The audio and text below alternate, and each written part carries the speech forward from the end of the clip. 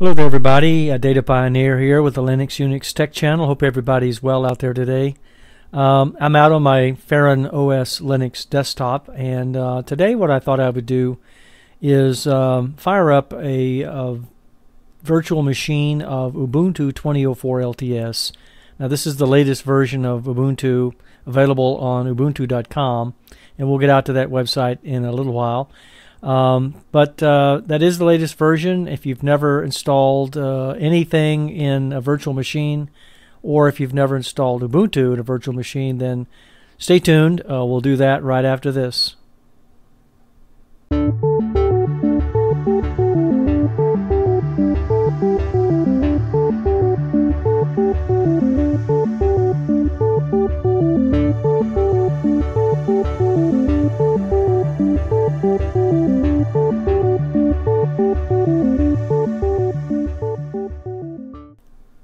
Okay, I'm back on my website here for Ubuntu, and it is at Ubuntu.com, and it is the latest version of Ubuntu 20.04 LTS that we're looking at right here. It has been released, of course, back in April, and it is has a name of Focal Foci. I've already been running it on my laptop and on my desktop as well, and I love it. It's a great operating system, so we'll get into it. Today we're going to concentrate on installing a virtual machine of it. And so the first thing you need to do is you need to go to this website, ubuntu.com, click on the Ubuntu and go to the downloads link here, and you can see that you have two options, actually more than that, but two options that most people go for. One is the Ubuntu desktop, and that is this button right here. If you want to install the Ubuntu server, you're more than welcome to do that, but remember, it does not have a GUI, so you will not be able to get into the GUI interface. Once that's installed, you'll have the terminal available only. Now, the server version is for Mac and Windows and ARM, IBM Power, and S390X. The desktop, we're going to put in a virtual machine, but you can obviously install this on bare metal, and in fact I would recommend you install it on bare metal. But you know what I do is oftentimes I install operating systems in a virtual machine the first time I encounter those, and I can take a look at them that way, and they're segments, separated from the rest of the operating system that I'm running. So if something happens to it, it crashes or whatever, it's not a problem. But now Ubuntu 20.04 will not, it's not going to crash on you, man. This is a tried and true operating system. Like I said, I've been using it for a while now, since it came out, and haven't had any issues at all. So let's go ahead and get started with this. First thing you need to do is click on this button right there, and it's going to come out to a thank you for downloading Ubuntu desktop, and take you out here to actually download the ISO file and install it. Now I've already done that, so I'm not going to do that again. I will tell you that if you want to, you're more than welcome to contribute to Ubuntu here on this page. You can contribute with PayPal, contribute any amount that you like, or you can tell it what you're doing, and it puts numbers in there, and then so when you go down to contribute, it tells you how much that they think that would be nice if you would contribute to them. If you come down to the bottom of the page here, you get more information on learn how to try Ubuntu before you install, or do you want to upgrade your operating system. Now you can click on this follow your simple guide, or our simple guide. Highly recommend you do that if you've never installed Ubuntu before.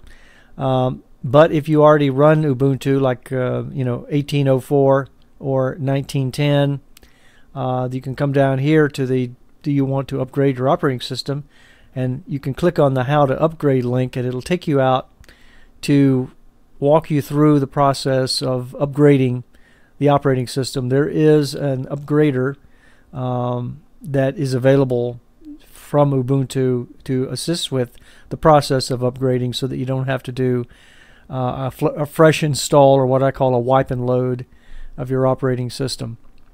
Okay, so let's get out onto my desktop again, and let me get into virtual machine. What I've done is I've gone up and I've downloaded an earlier version of VirtualBox, which is, I think, a 5.x version. Let's go back to about it's VirtualBox 5. Now, why have I done that? Well, I've had issues with 6.1, so I went back to 5 to see if those issues would go away, and for the most part they have. You may have no problem with VirtualBox 6.1. I'm not saying you shouldn't use it. I'm not saying you should not download it and use it. I just had issues with it on my system. I'm not sure why, but to get around that, I just went back to an earlier version. So I went back to VirtualBox 5. So let me close that. So let's do this. Let's go ahead. What I did was I have a link out here which is called File Store Vol 2 on Raspberry Pi. It's a SMB CIFS link to a spinning hard drive, and I have a folder here called ISOpool.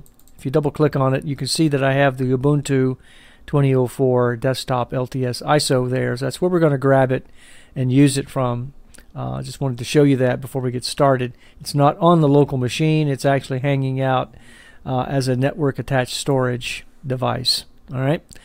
So let's get back into Oracle Virtual Machine VirtualBox Manager, and let's click on the New button here, and it opens this window, which is the name and operating system window. And so I'm going to call it Ubuntu. And you'll notice that when I typed in Ubuntu, it went ahead and put the version down here, what it thought I was trying to install. And that's good because you have a pull-down menu of a bunch of distros of Linux here that are available, even other Linux if you don't have one specifically assigned. And the reason for that is that each distro of Linux has its own particular attributes for setting up the hardware and things like that. And so if I were to, instead of Ubuntu, put in, for instance, CentOS, notice that it thinks that I'm going to CentOS, I'm sorry, CentOS, there we go. It thinks I'm trying to install Red Hat in 64-bit, and since CentOS is a community enterprise operating system based on Red Hat, that's good. Okay, so it knows, it's intelligent enough to know that I'm doing that. Now, you can install things other than Linux. You can install in your VirtualBox Solaris BSD, which is a Berkeley software distribution of Unix, IBM OS 2. I haven't seen that in a long time. Mac OS X and any other. Okay, so it by default is sitting on Linux, and so let's go ahead and put in Ubuntu, and I'm going to call it 20.04 LTS for the long-term support version of Ubuntu. And it did default to the Ubuntu 64-bit. That's exactly what I want, so let me click Next. Alright, so now we're up to memory size, and I have 16 gigs of RAM in this system, so I'm not really concerned about giving this thing, you know, I could give it 8 gigs for that matter, or up to 8 gigs and not be too concerned about it. But what I'm going to do is, what I normally do is give a distribution of Linux 4 gigs of RAM here. So I'm going to put in 4096. You can by default give it 2 gigs of RAM and be okay. And if you're running something that's you know, XFCE desktop environment or a server, for instance Ubuntu server, you could probably give this 1 gig of RAM and be okay. All right, because there is no desktop environment, no GUI. Alright, so now that I've given it 4096, let's go ahead and click Next. And it's asking me, do you want to create a virtual hard disk now? Yes, I do. So let's click Create. And then it says the on this screen, hard disk file type. I'm going to be using the VDI or VirtualBox disk image. I want to click Next. And then I want it to be dynamically allocated as opposed to fixed size. So I'm going to make sure the radio button is ticked for dynamically allocated. Now, what's the difference? You may be asking yourself, what's the difference between dynamically allocating storage or allocating it on a fixed size? All right, so if I gave this, let's say, 20 gigabytes of VDI space, if I click the fixed size button here, what's going to happen is it's going to go out and allocate that fixed size of 20 gigabytes. If I click instead the dynamically allocated, it's going to start out with a lower amount or lesser amount than 20 gigabytes, and then it's going to, as needed, it's going to dynamically increase the size of that storage up to, but not exceeding, the 20 gigabytes that I give it. Okay, so I'm going to click dynamically allocated. I'm going to click next, and here's where I give it the actual size that I want, and dynamically I'm going to give it 20 gigs. So it's going to start out smaller than 20 gigs, and then it's going to move up to the full size of 20 gigs as needed. It'll probably never get there because this is going to be a short-term virtual machine VM, and so we'll never reach that limit, but that's okay. Alright, so let's go ahead and click create, and that creates the virtual machine for Ubuntu 20.04 LTS. Now we could go ahead and start it by clicking the start button. I'm not going to do that because what I want to do is I want to tweak it a little bit. I'm going to get into the settings, if you will, and do some things. So I'm going to go ahead and click settings here, and under the general tab, there really isn't anything that I need to do here other than shared clipboard. I do want to do that at some point, so let's click away from disabled and let's do a bidirectional here for the shared clipboard. Drag and drop, we can change that from disabled to bidirectional as well, so that we have the ability to drag and drop from the host operating system, which in my case is Farron OS, to Ubuntu 20.04 LTS and back and forth. So and likewise from 20.04 LTS back to my host machine. Alright, so I've got that set. Click System. Base memory is still 4096. That's fine. I'm going to go ahead and untick the floppy because we don't have a floppy drive in this system, and I'm going to select the hard disk and move it up so that when we reboot, it boots up on the hard disk instead of the optical drive. Alright. Don't need to make any other changes here. Let's click display.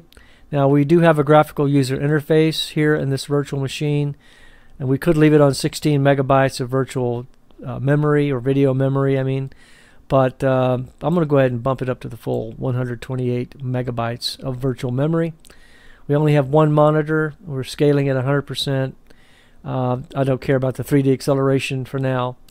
No remote display, and video capture is fine. If we leave those settings as they are, let's click on storage, and here I'm going to click the empty here under the IDE controller. I'm going to come across to the optical disk. This is the same as if you had a physical machine and you had an optical drive in it, so I'm going to click and open that, and then I'm going to choose a virtual optical disk file. Okay, then I'm going to go out to my downloads folder, and I've moved the ISO folder here for convenience, moved it under the downloads, and so I double click that. There's my Ubuntu 20.04 desktop LTS ISO. I want to select that and click open, and so that places that particular ISO file underneath here under the IDE controller. Okay, so this is like your regular physical CD-ROM drive. All right, think of it that way. Okay, so let's go ahead and click audio, and for audio we're going to use the standard ICH AC97. We're going to enable the audio output. One of the things I do want to change here for sure is network. I'm using adapter 1 here for the network, and I have enabled that adapter. I can use it in as attached to NAT, which is a network address translation, but rather what I'd like to do is down arrow and select bridge adapter, and we're going to get an ENP2S0, which is Ethernet port 2 socket 0 connection here. And what that does is it allows the virtual machine to be on the same network that my host machine is on, because DHCP is going to assign here with the bridge adapter DHCP, or my dynamic host configuration protocol server running on my LAN, will assign an IP address to it, and I'll be able to touch it, ping it, do whatever I want to. Alright, under serial ports we don't need to make any changes here. Under USB we want to tell it we're using USB 3.0 controller. For shared folders, we don't have any right now, but we could set up shared folders in here if we like. And under user interface, we don't really need to make any changes here either. So let's go ahead and click OK. And so we're ready to launch this thing. So let's go up and click Start and let it go. And I'm going to go ahead and click View Full Screen Mode, bring it up to full screen mode, and let it get started. Now it checks the disks automatically. Ubuntu does in the installer, and so that's okay. It shouldn't find any issues because this is a brand new VDI, and so we'll let it do its thing and then let it come up to the installer itself, and then we'll get this thing installed. It will take some time to install, so what I'll do, I will pause the video and come back when it's done. Alright, so it should be coming up to the installer at this point. I don't expect it to be full screen. I'll be surprised if it is. I'll be happy if it is, but I don't expect it to be. And it is, so that's great. Alright, so here is the operating system. And here's the installer. And when it comes up and opens up, you can do two things. You can try Ubuntu. You can do that. There's a live version of Ubuntu here, so you can try to make sure that that you like what you see, that the hardware is going to be found, and you're not going to have any problem. Now this is a virtual machine, so I don't expect any hardware issues per se. It is on the English version here initially. If you wanted to change languages, you could do that, and of course then this language would change. For instance, French. Now we are in French. Okay, so this is great to have. Let's go back to English. I don't speak French, so let's go to click Install Ubuntu. And here we're going to be using the US English keyboard layout and US English here as well. Alright, so let's click Continue. We're going to use the normal installation here. We're not going to do anything fancy. If you wanted to, if you were doing this on bare metal and you wanted to do a minimal install, you could click the minimal install button here and you would only get web browser and basic utilities. If you do a normal installation, however, you get web browser utilities, you get a full Office suite and other media players and other games and things like that. I'm going to leave it on, I'm going to do a minimal installation here because we're not going to save this VM anyway. And I can tick the box here that says download updates while installing Ubuntu. But to save time, I'm going to uncheck that or untick it. One good thing to have is if you're doing this on bare metal especially and you have gaming card or something like that, you might want to install third-party software for graphics. If you're doing NVIDIA graphics or something like that, I'm not, so I'm going to click untick it, and this way it'll be quicker this way, take less time. Let's go ahead and click continue here, and when it comes back up, we're going to tell it to erase the disk and install Ubuntu. I'm not going to have any advanced features here. This is the installation type we're doing. We're not going to do something else. We're just going to erase the disk and install Ubuntu. So let's click install now. It says if you continue, the changes that you've listed will be written to the disk. That's okay. Let's click continue. And now it's asking what part of the world am I in. I'm in the New York City time zone in the United States. I'm going to leave it there. I don't reside in New York City, but that's closest to me. Let's click continue. What is your name? I'm going to go ahead and put my name in. Computer name, I'm going to call this thing Ubuntu 20.04 LTS VM. I'm going to pick a username. I'm going to call it Data Pioneer, of course. Password, just going to give it password. Okay. Require my password to log in. Of course, you would not use password for yours, but that's a weak password. Let's go ahead and click continue here.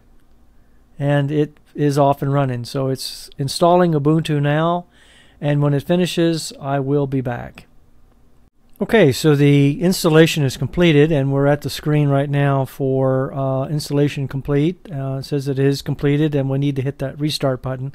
It took about 10 minutes or so to do this install, and it was a minimal install, so I'm real happy with that, and so you will be as well. If you do a full install, expect it to be a little longer.